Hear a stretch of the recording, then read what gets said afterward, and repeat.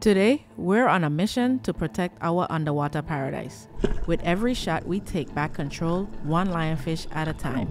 Beneath the serene beauty of St. Croix turquoise seas lies a rapidly growing threat.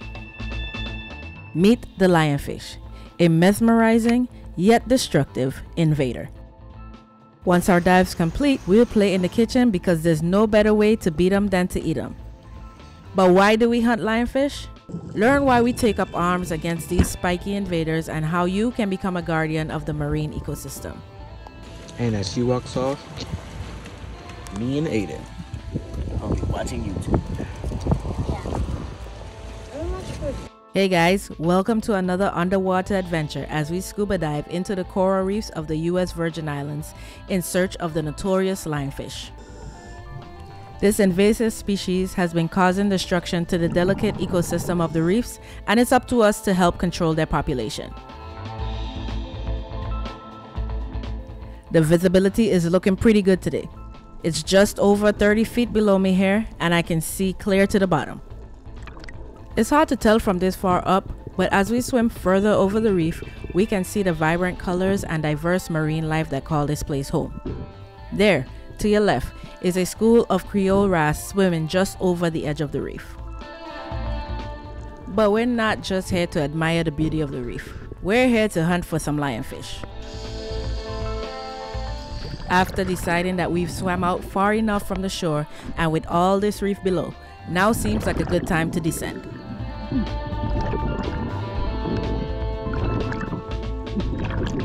On my way down, I go ahead and take in a complete view of my surroundings. Spin move.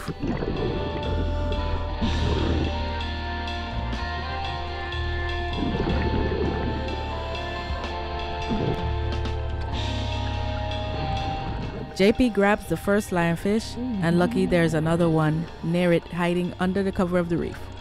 These fish love to take cover, so if you're hunting for lionfish, you'll have to get used to peeking under the ledges, holes, and crevices of the coral reef.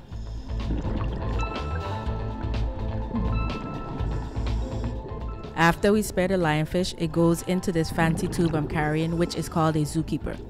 It's the safest way to harvest these venom-filled critters. Sometimes the bigger ones take a bit more muscle to get past the funnel on the zookeeper.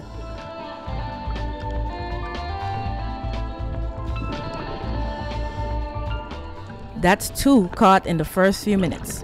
This dive is already a success. Lionfish have 18 venomous spines. Sticking them into the zookeeper protects us from getting poked by their venom.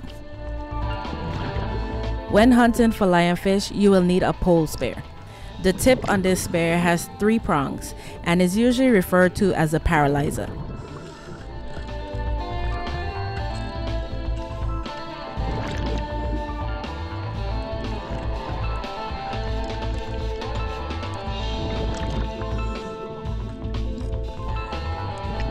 When possible, I intentionally aim for the head because it keeps the meat clean and the head is tougher than the body's delicate white meat and will hold on to the spear better. As always, links to all the equipment used in this video can be found in the description below.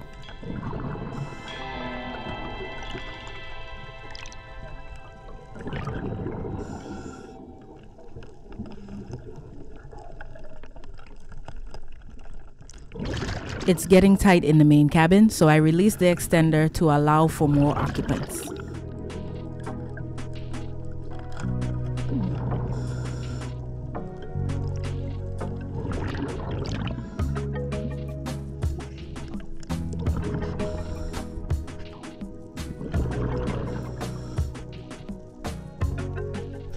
This is an example of a bad shot.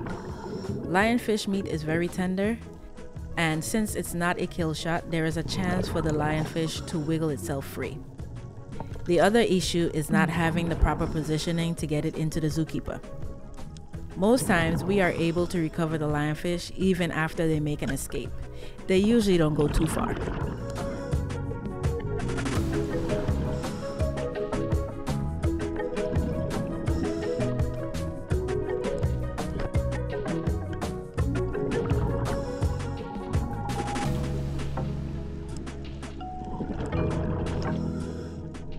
You may find lionfish right in the sand, hovering the reef, or hanging upside down under ledges.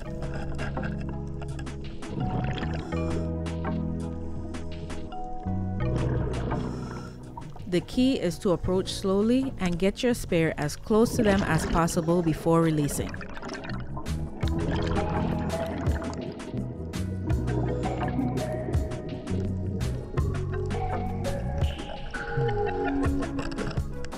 I love the view that the see-through tube provides, so I get to see the zookeeper filling up. I prefer to use the longer polespear here in the Virgin Islands because more frequently the reef is made up of deep ledges and crevices that may be out of reach with the 2-foot polespear. The shorter polespear has its advantages too because it's more flexible in tight spaces and easier to carry. I notice another lionfish just down below.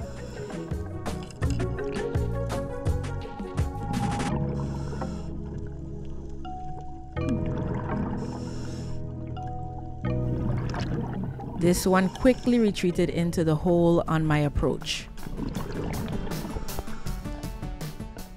I can see that the reef has an opening on the next side and try to call out to JP to see if he can spot the lionfish. I didn't even notice this little one posted up here.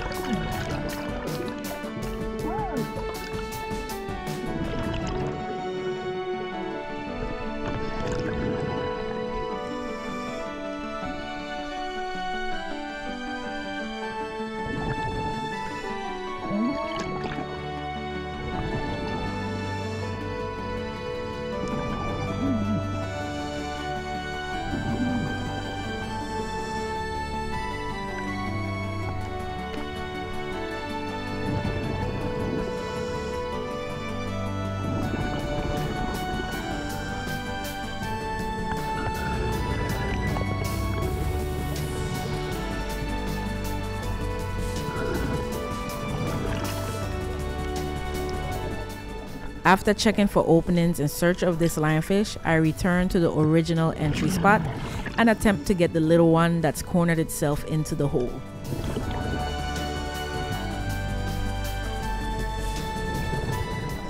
Due to the close proximity of the reef, it's hard to position this longer polespear at the right angle, and then it happens. The band pops.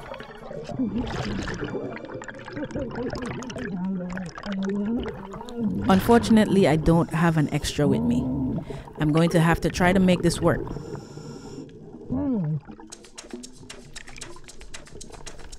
I can still get some power by stretching one side of the band, but my accuracy may come into question. I clearly have this one pinned to the wall, but I'm worried that it's not a solid body shot and would rather not chance pulling the spear back and losing the fish.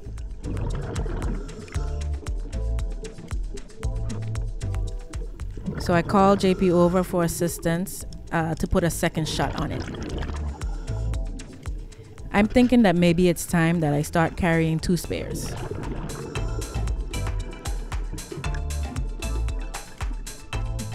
Once he takes a shot, I remove my spear, but the lionfish still gets away. It looks like this one lives to see another day.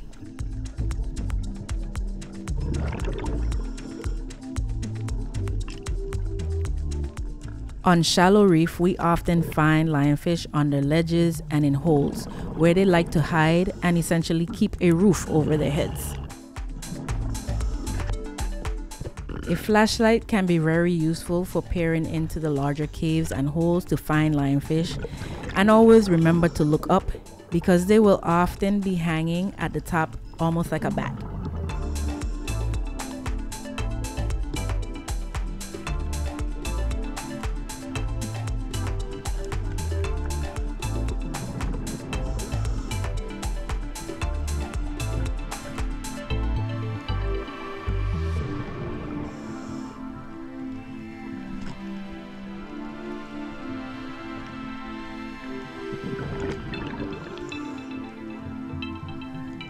Lionfish have been found in water depths from 1 to 1,000 feet, on hard bottom, mangrove, seagrass, coral, and artificial reefs such as shipwrecks.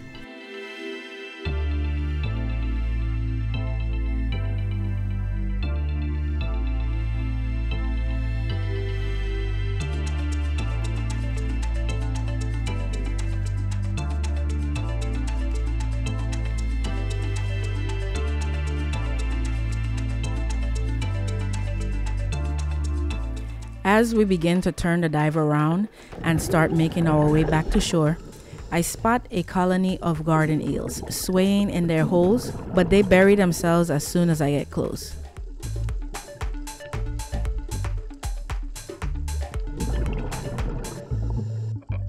Remember that I mentioned how lionfish enjoy structure and artificial reef? Here's an example as we find 4 small lionfish hanging out on this huge tire.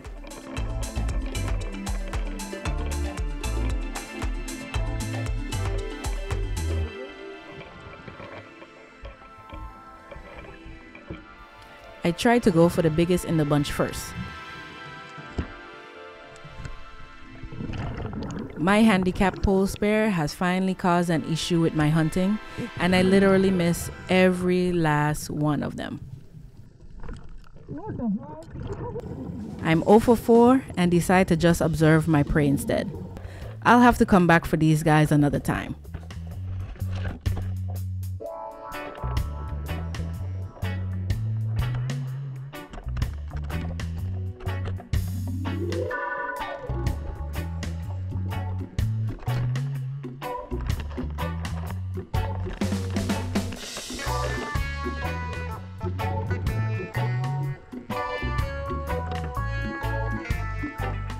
There are another set of garden eels in the seagrass up ahead, and I'm determined to get them on camera.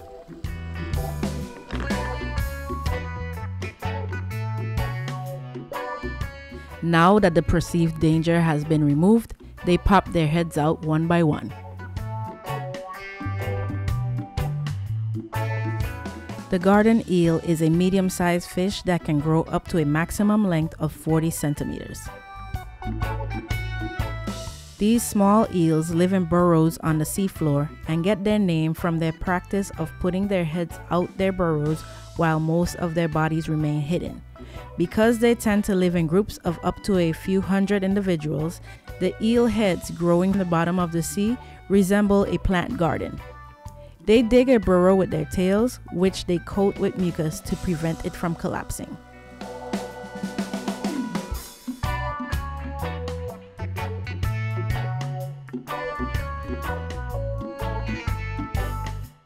They prefer to bury themselves in the sand.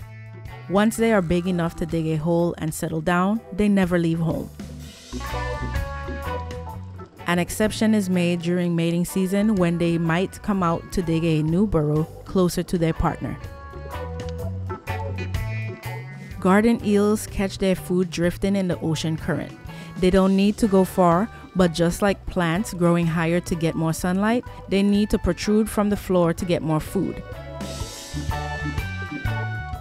Garden eels are not dangerous. Their mouth is too small to bite you, and they only eat zooplankton. They have no venom, no spines, and very small teeth. Every lionfish we catch makes a difference in protecting the reef and its inhabitants. Lionfish are a major threat to the delicate ecosystem of the coral reefs.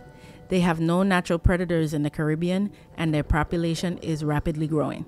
That's why it's important for divers like us to do our part and help control the population.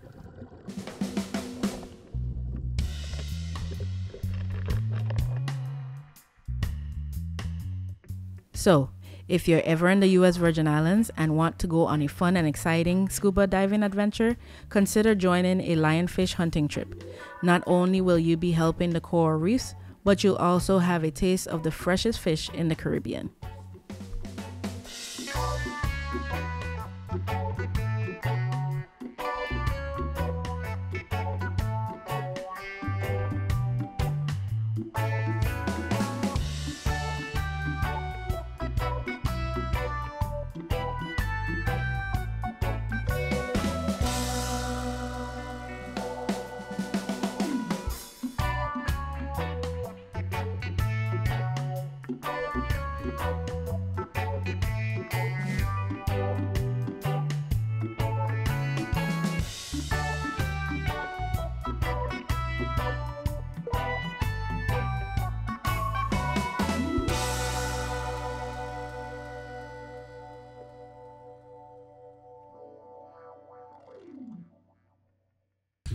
And we're back, people.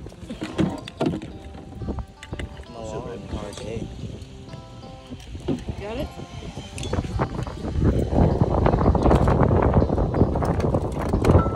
The cards out.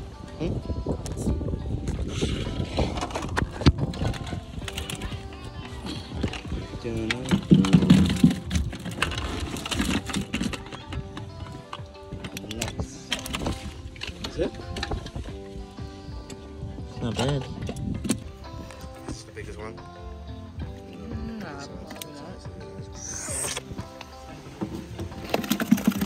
Stop flapping. They're everywhere over there. Right. This is gonna be like Lionfish Central. We're in St. Croix. If you know where this is, then you know where it is. We only captured one side of the reef. Nice. I'm getting your close up.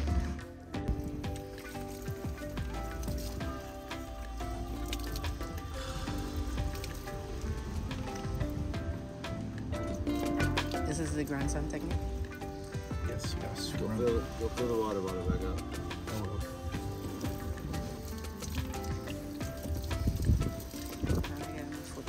Wash it at the same time.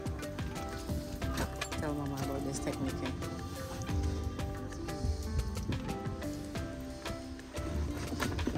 Oh, is that what we're doing? Feeling for sand? Yes. Feeling for sand to get on with it. Okay. Look at that. Clean. You can't feel nothing.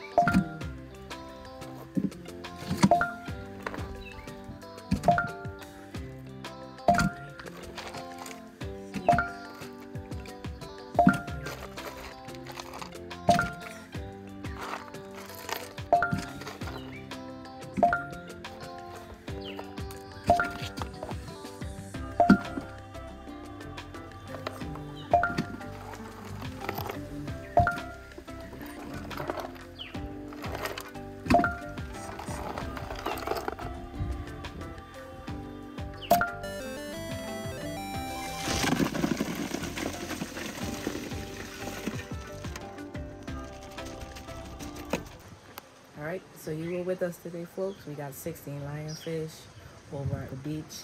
I know there's plenty more in there. We dropped in and immediately got at least 6 in the zookeeper. That's the spot, man. We're gonna keep doing this until we bring down those numbers. I just know there's so many more down there. Hopefully I'm gonna make some coconut lionfish.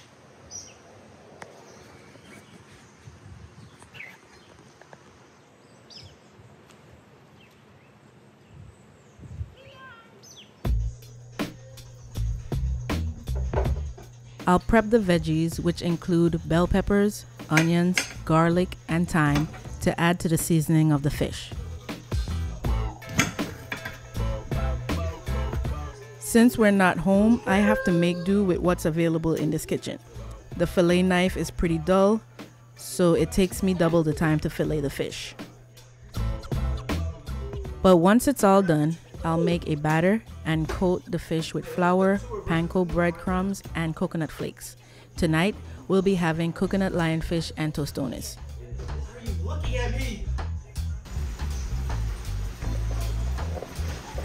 If you want to see a full video on this being prepared, I will leave that at the end of the video and in the description below.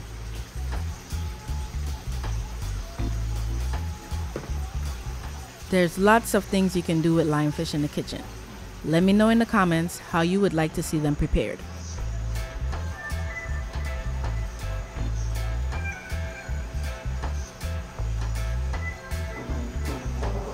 Thanks for joining us on this lionfish hunting adventure. We hope to see you soon in the beautiful coral reefs of the U.S. Virgin Islands. Until next time, stay salty, my friends.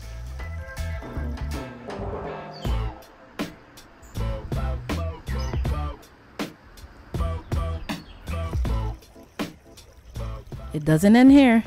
Click on the next video to keep the adventure going.